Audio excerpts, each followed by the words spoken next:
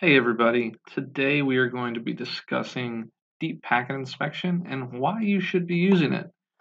One of the amazing things about the FortiGate firewalls is that it has a very in-depth security functionality, um, but encrypted traffic severely hampers the ability to scan the content of a packet. So one of the ways to get around that is to do deep packet inspection. And as you can see on the screen here, we have the Fortinet cookbook for why you should use deep packet inspection.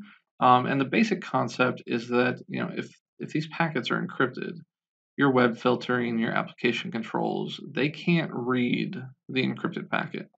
So what we do is we create a session from the client to the FortiGate. We decrypt that traffic. We scan that traffic. We re-encrypt it, and then we send it out to your bank's website or wherever. And what this allows the FortiGate to do is to collect and control and actually adhere your policies to the network traffic.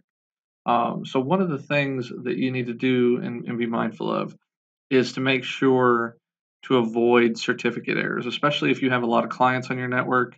You're going to get a lot of calls saying that they're trying to go to google.com and they're getting certificate errors. And one of the ways that you're going to avoid that is by implementing the FortiGates certificate into your network. So over here in the FortiGate, I'm going to go to security profiles and I'm going to go to SSL SSH inspection. I'm going to drop down and I'm going to select the default deep inspection policy. And there's a lot of different options here, but we'll just go over some of the high level ones. We want this policy to do full SSL inspection, and we are going to use the default Fortinet certificate that came with the device. Now, what you can do is you can implement your own third-party certificate from DigiCert or another third-party validator. But for now, for this example, we're just going to use the default one. We actually need to download this certificate. So I'm going to save it. We'll save it to our desktop. And we will reference that later. So untrusted SSL certificates, we have this set to block. We're also going to do RPC. I'm going to keep all the standard secure socket layer protocols on here. What you can do is you can exempt reputable websites based on FortiGuard's web filtering service from deep packet inspection. So if you know that there is a particular category that you think is okay, let's see.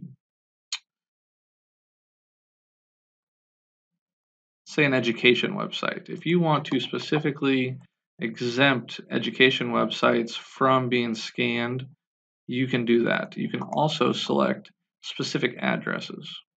So if you have an address defined in here, Dropbox.com, Android, Adobe, you can exempt specific addresses, and you can log those exemptions as well. So part of SSL inspection is we're also going to inspect SSH, and we're going to use the standard port 22 on that. I do not want to allow invalid SSL certificates, so we're just going to keep this.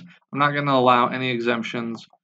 I'm just going to go ahead and apply the full policy. So we have our default deep packet inspection policy now.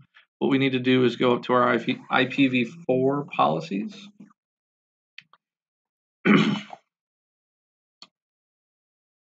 So I created a policy for deep packet inspection, and it has everything except for one wireless interface to the WAN.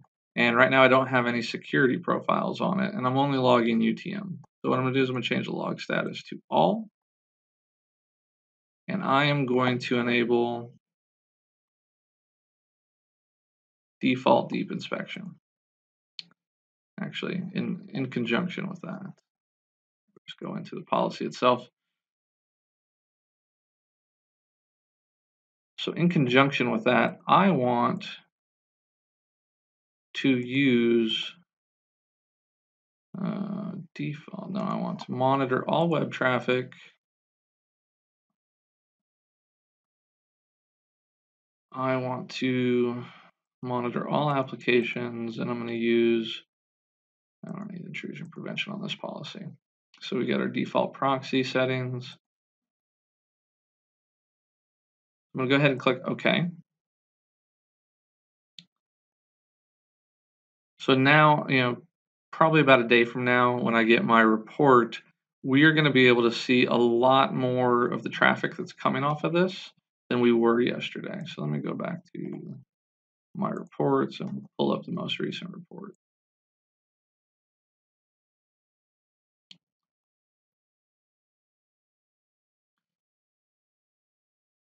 So what you see is most of this traffic is unscanned, and it's unscanned because it's going out encrypted over the connection, and it can't scan that. So now that we've implemented deep packet inspection, what we should see tomorrow is that there's a lot more data that is scanned, and we should be able to get a lot more insight into the activity on our network because of that. Now, from a client perspective, what we need to do to make sure that we're not getting certificate errors is we need to go into our Internet Explorer, go to Internet Options. We downloaded that certificate a little bit earlier. We're going to go to Content. We are going to clear the SSL state. Oops. And then we're going to go to our certificates. And what we want to do is go to the Trusted Root Certificate Authority and import that certificate. We just browse to our desktop, select that certificate, and import it. And we're going to put that in the Trusted Root Certificate Authorities folder. Now, I've already placed that in here. Yep, what you'll see is the certificate right here. So that's already been done on 5:30, so I don't need to redo that on my computer.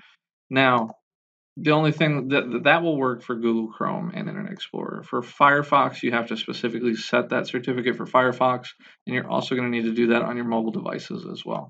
But now we should be able to browse out to the internet and go to google.com without getting any certificate errors. So what we'll see is that it's just a normal website. Yeah. Switch to Chrome. All right. Everybody wants me to use their browser. So we didn't get any certificate errors like we did before. So we're good to go with that. And then, check it tomorrow and see what type of traffic you're getting.